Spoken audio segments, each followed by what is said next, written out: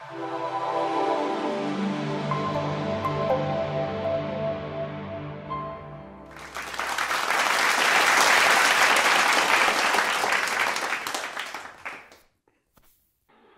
know, we shape our tools, and thereafter our tools shape us. We shape our tools, and thereafter our tools shape us.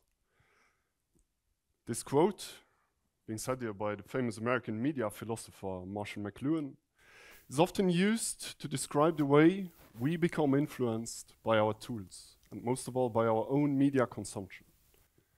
Think of books, radio, TV, social media, and all the other ways that our thinking has been shaped throughout the past centuries.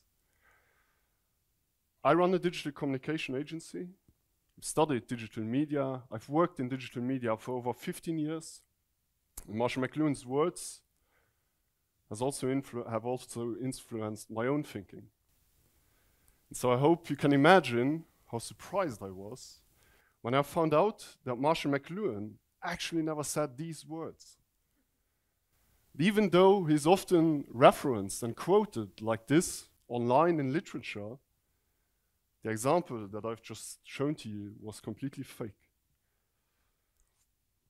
And so I want to ask you a question. I want you to ask yourself one question. What if I hadn't told you that the example was fake? What if I didn't tell you that this example was created with the technology that my talk today is going to be about, artificial intelligence, or AI?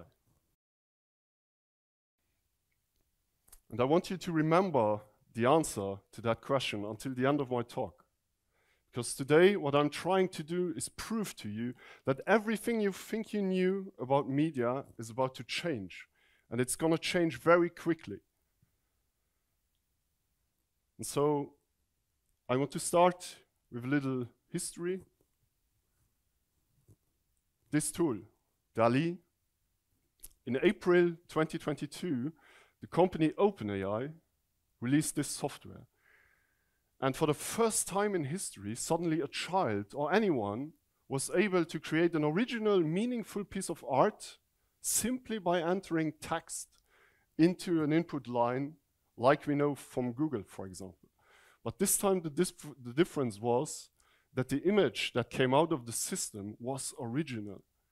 So in the beginning, we were very fascinated with this. We could tell the tool, create us an image of two teddy bears flying to the moon in the style of Vincent van Gogh. And it came out with an image of two teddy bears flying to the moon in the style of Vincent van Gogh. And now 1 year later, and thanks to our newly gained understanding of these tools, and thanks to massive progress during 1 year, we are able to create almost any photorealistic graphics that we can think of. And we can do this in the blink of an eye. And so I want to show you a few examples of what I mean. Take a look at this, for example. These people, these locations where they are sitting at, they don't exist. This is art from my friend Julie Wieland, and she's specialized in cinematography that was made by machines. These Polaroid images, the people you see there, these people never existed. These children never played in these flower fields. These ATs, they never existed. Take this. These are actual photographies. But these are their AI-generated variations. So we can not only generate new images, but we can also take existing ones and transform them into something new that looks similar to them. We shape our tools, and thereafter, our tools shape us. And so, we are now moving from the photographic age into the synthographic age. Photography meant drawing with light. Synthography means drawing synthetically or artificially. And this woman, let's call her Haley to make it a bit more emotional, she does not exist. And even though she looks like a normal girl or a normal woman, she does not exist in the real world. She was entirely created, entirely generated by machines simply through a few prompt inputs.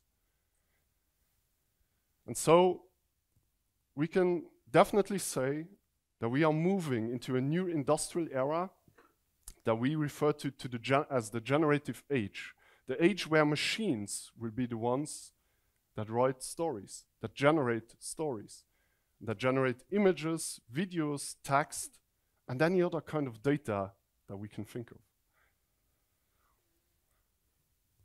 And what I found interesting when DALL-E came out last year, which was in April, during summer, people got access to the tool. And in summer, we had generated like thousands of images already with DALL-E. And I was telling my friends about it, and they seemed rather unimpressed. The most common question I got was, yeah, but does it go to Google to find these images? And that was because people did not understand that these images were in fact original. There was no precedent for a technology so powerful like this one. And it was only later, when another tool by the same company came out, ChatGPT, that people started to understand. That they started to understand that machines were now creative and that they could ask for anything they could think of, and the machine would generate something for them. And this was a very strange moment because back then, the most common reaction that people had was first they were mind blown, and I'm sure some of you have the same reaction today. First they were mind blown, but then they got scared. And for me it was no different. I thought the machine that could replace me, could replace me in my job, had finally arrived. And so in summer that year I had a dream, and I want to share this dream with you today. And I posted the dream on Twitter, and I visualized the dream using the exact tools that I'm talking about. And so here's my dream. Imagine it's the 19th century, and we were standing in front of this factory gate, and people were angry. They were angry at DALL-E, and they wanted to destroy it. And so we broke in through the factory gate onto the factory site, and we went looking for DALL-E. We wanted to kill it. And once we got in, we entered a building. And in my dream, in that building, there was an entirely white room. There was nothing inside. DALL-E wasn't there. And so we took our hammers, which I find very symbolic, because the hammer is basically the oldest tool that we have, and we started smashing the walls. But no matter how many walls we smashed, we could not find DALL-E. And then I realized DALL-E was not a robot. DALL-E was not a computer. DALL-E was no industrial device that we could destroy. But DALL-E was in fact invisible. And then I woke up. And when I woke up, I knew that if I wanted to compete with this thing, if I wanted to really understand this thing, then I would need to keep going and work with these tools and not against them. Because it would not be the tool by itself that would replace me, but it would be another human using the tool. And that's my advice for any creatives in the creative industry, in the digital creative industry most of all, is that the future belongs to the primates with the best tools. So don't be afraid. Don't be a monkey and ignore these things, because these things will come. And the big question is, what does this mean for the industry? What does this mean, especially for the service industry here in Luxembourg?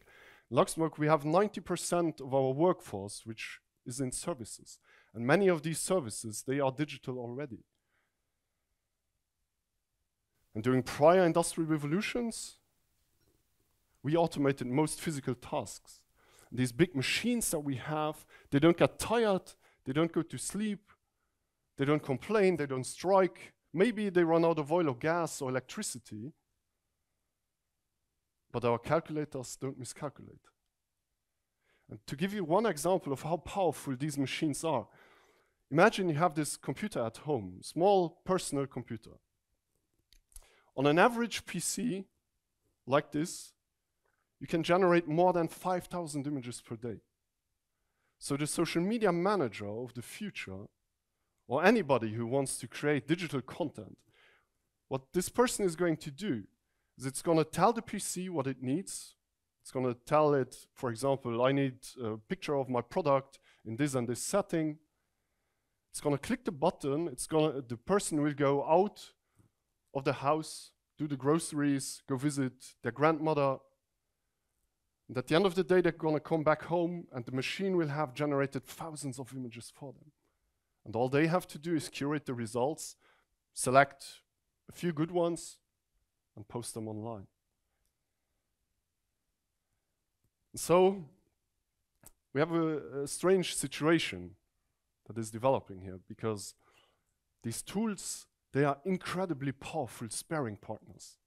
And they have the potential to completely change the service industry.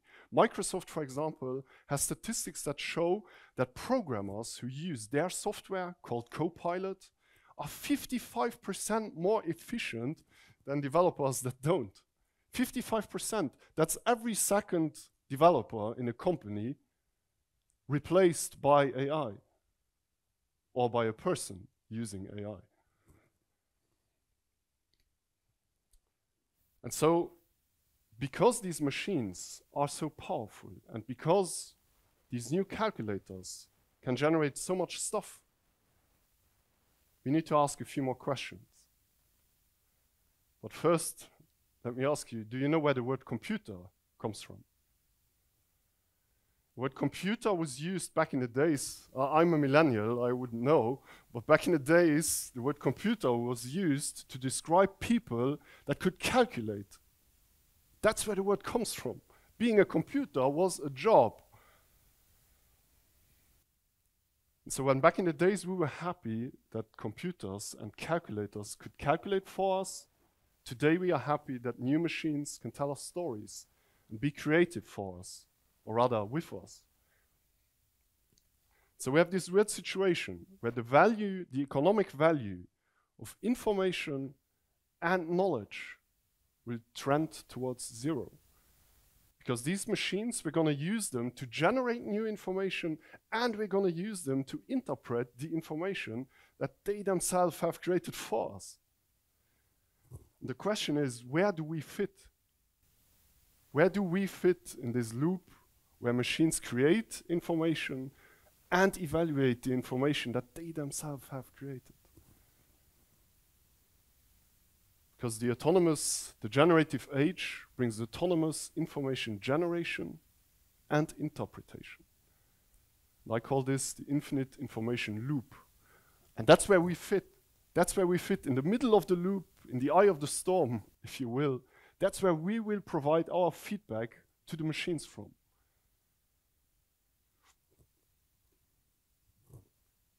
And therefore, we need new paradigms for media, art, culture, and all these other things that we thought were so important to our history. The internet of tomorrow must be considered a priori fake, which means fake first. Don't believe everything you see on the internet, because don't believe anything unless someone somehow proves to you that something is actually real.